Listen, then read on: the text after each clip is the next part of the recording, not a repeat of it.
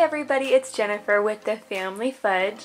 If you're new here, thanks for stopping by. Now, if you don't already know, we are a family of 6 and we love to travel and we do it as often as we can. Now, on this channel, I've shared how I pack and organize for road trips, for trips to Disney, for cross-country trips. I've shared lots of ideas on road trip snacks and food items. And I've also shared lots of tips when it comes to traveling with kids. I'm going to share with you how I've packed for my family of 6 for 7 days with carry-on luggage only, which is definitely a challenge. I'm going to take you through my entire process of how I get started, how I figure out what I'm going to bring, and how I pack it all. The first thing I do whenever we're going on a trip is figure out exactly how many days we're going to be gone. So on this particular trip, I am super excited to be taking the whole family back to Utah so that we can attend the CVX Live YouTube convention. This is one that's definitely family friendly, and this is actually going to be our 3rd year attending. So for this particular trip, I knew we were going to be gone for 1 week exactly. I planned on bringing 4 outfits per person. Now I decided on that, number 1, because I knew we'd have access to a washer and dryer so we could do laundry along the way, and with just 4 outfits per person, I knew it wouldn't be too much stuff to fit in carry-on only luggage. Next thing I always do is check the weather forecast for where we're going, so that definitely is going to influence what kind of clothes I pack. My next step is to gather up all the clothes I have in mind for the trip, and I'll go ahead and just make a pile with anything I think might be good. That doesn't mean I'm absolutely going to pack everything, I'm just pulling out all the possibilities.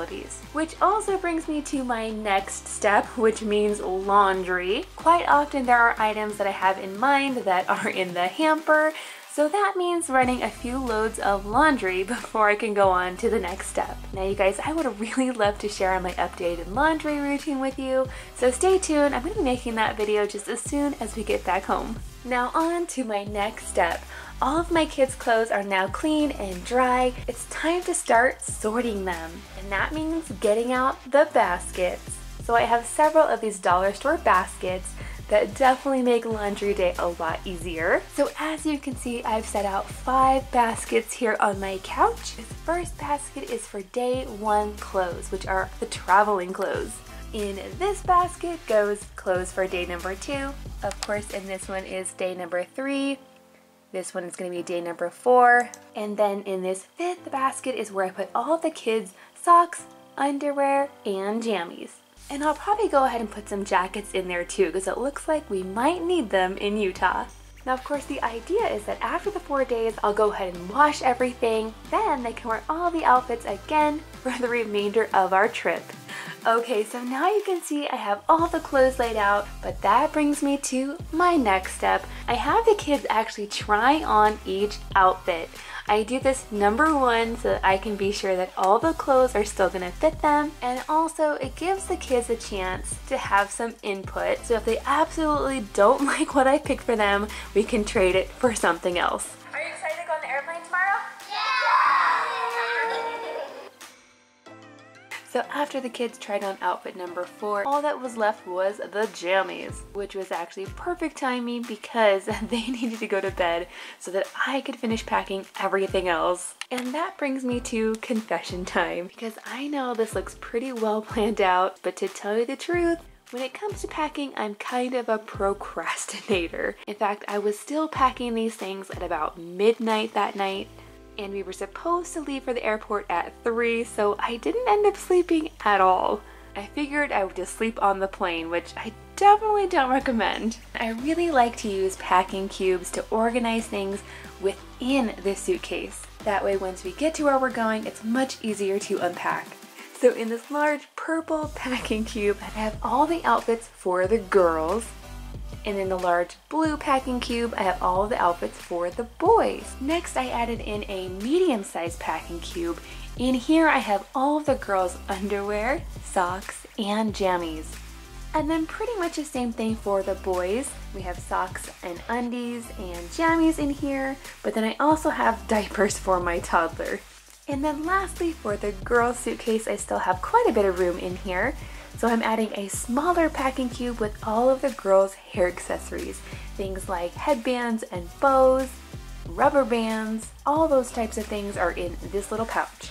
Now these suitcases still have quite a bit of room, and usually I would stick in an extra pair of shoes, but we decided for this trip we would just take one pair per person. So now that I've showed you the kids suitcases, I'll go ahead and show you mine. Now I actually got this hard-sided suitcase at Walmart, and it's a really pretty rose gold color on the outside. And just like with the kids suitcases, I like to use different bags and pouches to organize things within my suitcase. In this medium-sized packing cube, I have all of my undies, my jammies, and extra diapers for my toddler. In this smaller bag with the eyelashes on it, I have all of my contacts and my contact solution. In this cute little pouch with the lemons on the outside, I have some feminine products. And in this pink pouch, I have my Fitbit charger and a few pieces of jewelry. Now right on the bottom here in this large packing cube, I have all of my outfits.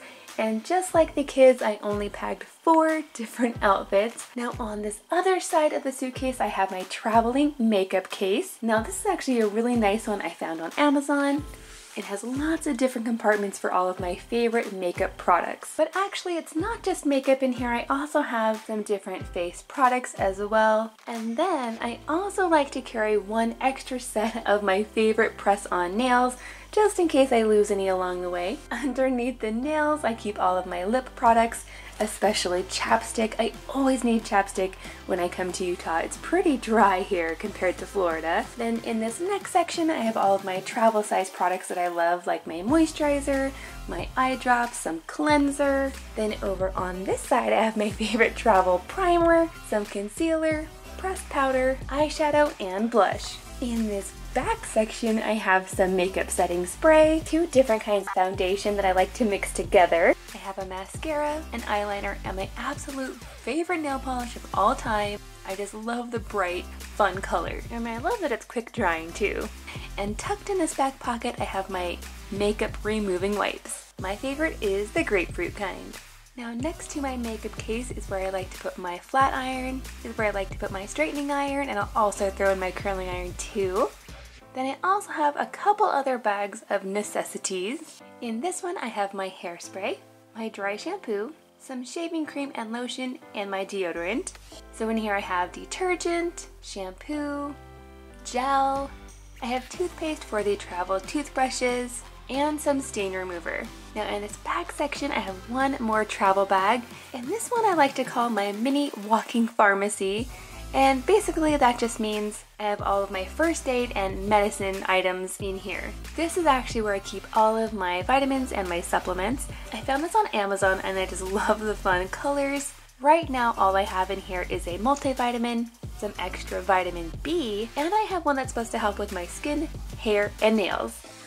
So now I showed you the suitcases, it's time to move on to the backpacks. This time we're flying with Southwest, so that means each person gets 2 bags.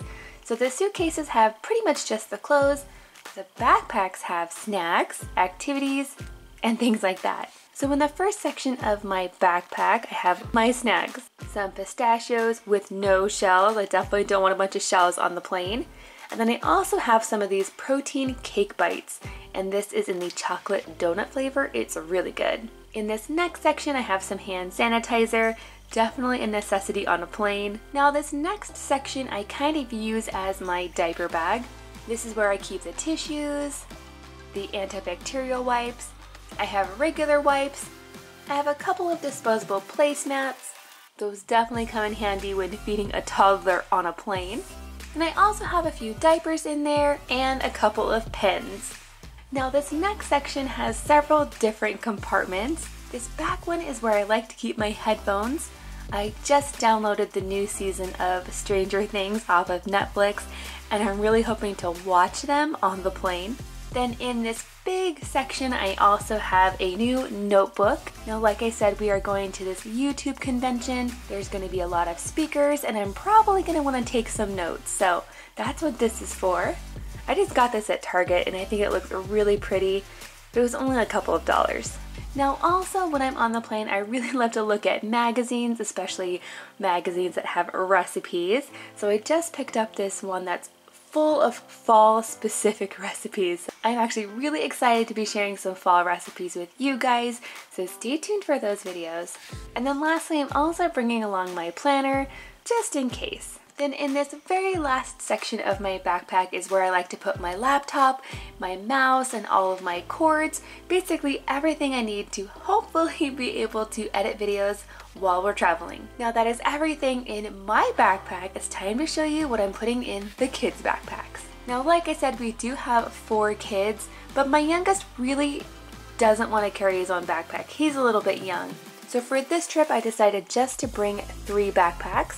And the plan is to put all of my toddler's activities and snacks in my husband's backpack, and he can go ahead and just carry that. It's kind of a long flight, the kids are definitely going to need these, but if you want to see exactly what I'm packing in their lunch and for their snack, go ahead and watch Saturday's video. That's where I share all of the lunches for the week. Now to go along with their lunch boxes and their snacks, I'm also throwing in their water bottles. Of course, these are going to have to be empty when we're going through security. And then it wouldn't be a carry-on bag without activities, right? I love to pack really fun activities for the kids, but I try to remember to get things that aren't going to be messy, that aren't going to break easily or melt. Usually I pick up items from the Dollar Tree or the Target dollar spot, but this time I actually went to a new store called Five Below, and I was able to find lots of different sticker activities, coloring books, mess-free marker packs, lots of things like that. And as a rule of thumb, I like to have 1 activity per hour of our trip. So this is going to be about a 5-hour flight.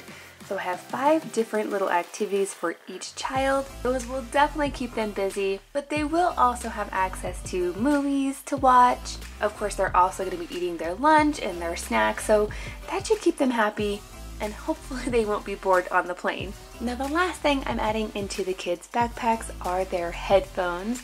I picked these ones up at the dollar spot of Target, and honestly they're not the best quality, but they will definitely do the job for this trip. And they are only $5, which is really nice. Now I am still going to add in my toddler's car seat. I also am going to be bringing some booster seats. I'm bringing an umbrella stroller, and have several different covers for those so that they don't get all dirty when they put them on the plane. Okay guys, I hope you found this video helpful. If you did, please give it a big thumbs up. And don't forget to subscribe if you're new. Thanks for watching, and I'll see you next time.